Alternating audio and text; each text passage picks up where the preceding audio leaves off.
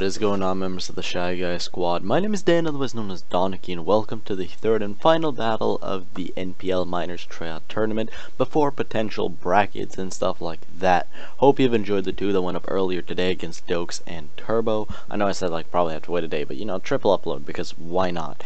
But yeah, so we're here, and we're ready to take on the one and only Turkey of the Toronto Luxrays. Yes, maybe, possibly, not sure. I think it's the Toronto Luxrays. You guys can see from the title and thumbnail, but yes, it is Toronto Luxrays. And his draft will pop up on your screen with a snap of the finger, and it is like this. So it is Tapu Fini, Victini, Hydreigon, Scizor, Nidoqueen, Dhelmise, Mega Aerodactyl, and Electabuzz. Now, Victini and Hydreigon are his Z-eligible mons, meaning they can have any offensive Z move, any Z crystal on them, and any offensive move. Now, my draft, as you guys know by now, or if you haven't gotten it quite yet, we have Celesteela, Garchomp, Mega Gardevoir, Torrent-T, Rotom-Heat, Starmie, Breloom, and Gengar. And with that being said, let's just dive into the team building portion. There should be a timestamp on screen from when the draft popped up, and it still should be on screen for a timestamp to jump straight to the battle, because I can understand that some people are just interested in the battle and don't really care for the team building too much. But I'll have it on screen in the description, so if you just want to check it out, just feel free to go ahead. But again, I want to give a shout out to AsterJ for helping me build. Of course, great guy. Thank you so much for helping me out, bud. But here's the team that we have today. We have a modest max speed Starmie to outspeed a Scarf Victini, which is and we also outspeed Mega Aerodactyl with that. So we have Choice Scarf Starmie here with Surf, Ice Beam, Dazzling Gleam, and Thunderbolt. Just nice coverage for his entire team. Thunderbolt hits Tapu Fini and Thunderbolt, Tapu Fini, and Aerodactyl. Surf is Victini, Nidoqueen, Aerodactyl as well. Ice Beam hits the Hydreigon as well as Dazzling Gleam, but Ice Beam also hits the Dhelmise, which is nice to have some damage on.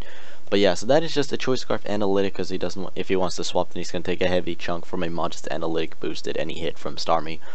Next up we have Jazz Hands, the Rotom-Heat, nice and physically defensive with Volt Switch, Light Screen, Will-O-Wisp, and Hidden Power Ground. We're protecting ourselves from all edges here with our young Jazz Hands, the Rotom-Heat.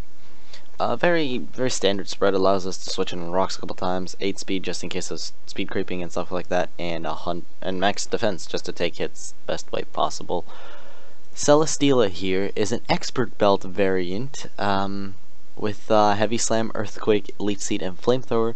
The Expert Belt actually allows me to OHKO Scizor with Flamethrower, which is really funny. We have basically max HP, just to the point where Stealth Rock stuff. Enough speed to outspeed, I think it's Dhelmise or something, or uninvest bulky Scizor or something. I don't remember exactly what I have my speed for. Very specially defensively bulky, mixed defensive, to take on a battle on two fronts.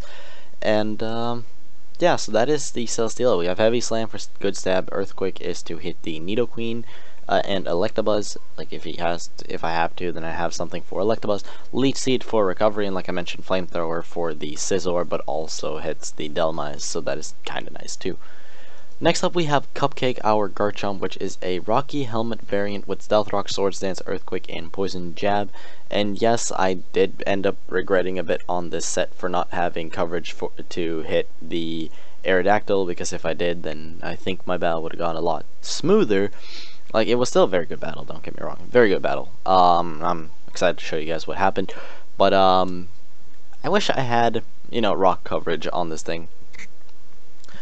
But yeah, outspeed Victini by 1 point, because 328 and then goes 330. So I outspeed Victini, which is the kind of border for where you want to outspeed his base 100s, and max attack, and then just rest in HP because natural bulk.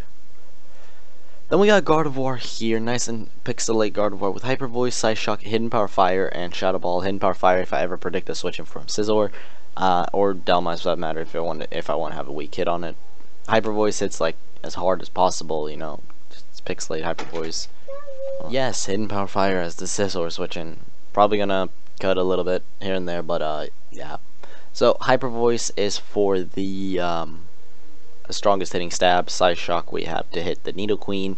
Hidden Power Fire is just to hit like the Scizor and stuff, and Shadow Ball is for the Victini, because Victini is a scary Pokemon and it's nice to have something to hit his entire team for neutral other than his Hydreigon. It also had Delmise for effective, so yeah, that's that. And finally we have ICMC Gengar with Icy Wind, Sludge Wave, Shadow Ball, Icy Wind, and Psychic. Psychic is there to hit the Nidoqueen, Sludge Wave for the Feeny, Shadow Ball is there for like the Delmise and stuff. We have Icy Wind for the Aerodactyl to slow it down a bit, and then Sub-Zero Slammer off of it.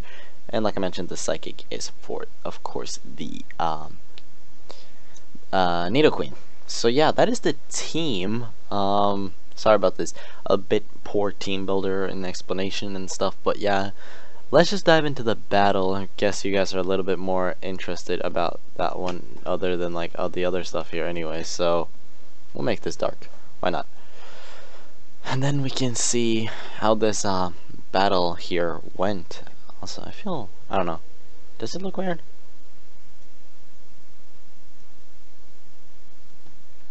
Hold on. Live editing. There. That looks better. But yes, let's see how this battle went. So let's just click play. I'm going to lead off with my Starmie. He leads off with his Aerodactyl, and he's going to swap that out and going to go into his Flying Dutchman, which is his Delmise. So he takes 20%. That is a very bulky Delmise, and I wanted this thing in my draft, but I couldn't get it. So that's unfortunate. So he's going to go for a Shadow Claw there, which doesn't do too much to my physically defensive Rotom. And I think I went for a Light Screen here. Yeah, I set up my Light Screen to protect myself on both ends. He goes for a Toxic, which is unfortunate, as I'm going to go for a Volt Switch here, get out of the match, and then get into my Mega Gardevoir instead, which can hit a lot harder. Now he goes into Victini here, and this thing is Assault Vested. This thing is Assault Vested or Specially Defensive, one of the two, because he ate that Hyper Voice like it was nothing. So I go back into my Physically Defensive Jazz Hands, which eats up this like basically what this is like we're switching and taking hits like it's nothing. Like Rotom ate up that like my Rotom drank that V-Crit, and then Electabuzz comes in, takes 9%, and then Gardevoir comes back in, and it's just like that for everlasting circle, because now this thing takes 50% from a Hyper Voice, and now he Volt Switches to keep that momentum up. And then he took Life Orb damage, does he? No, Eviolite. He's definitely Eviolite. But I swap out from my Gardevoir into Garchomp, as he gets a crit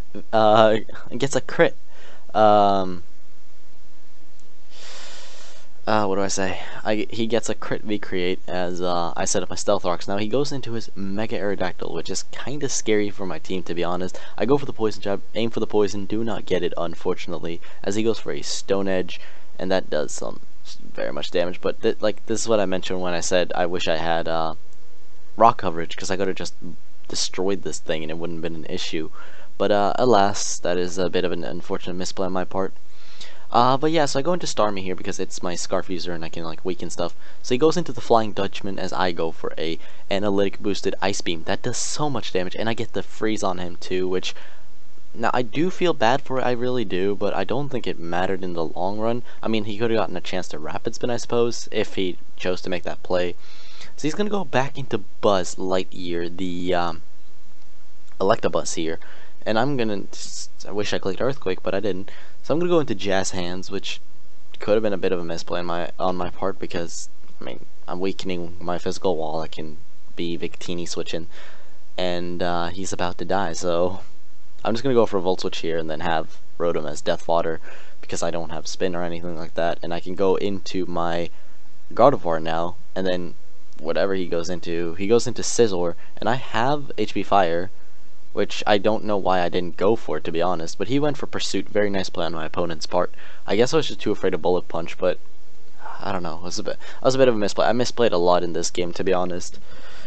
But I go into Celesteela here, which I do have Flamethrower for, as he knows, and he's going to switch into his Flying Dutchman, which is his Delmise, on the lead seat. So I was like, I'm getting played left and right here, I'm struggling. I go for Flamethrower just to knock this thing out, though. If only I had leftovers, that would have been solid. But he's going to switch into Willy the Tapu Fini, and here is where I misplay the most, because I stay in on this thing trying to weaken it down, and honestly I should have just sacked Gardevoir here and gone into Gengar or something, but me taking that huge hit was just a bad play overall.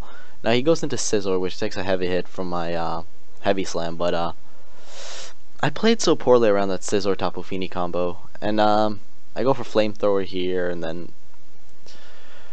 then he goes for an Hydro Pump again, and I go for a Leech Seed, or I go for Heavy Slam trying to take his thing out, and it was just such a... I should have preserved my Celesteal a lot more to be able to deal with Scizor, but alas I did not, and that is going to cost me a lot. So I go into Mitzi here, and I should have just gone into Starmie as well, but nope, just take that. I mean, it would have been really funny if I decided not to kill it now and it would have to struggle. That would have been kind of funny, but or you would have had to switch out, but no.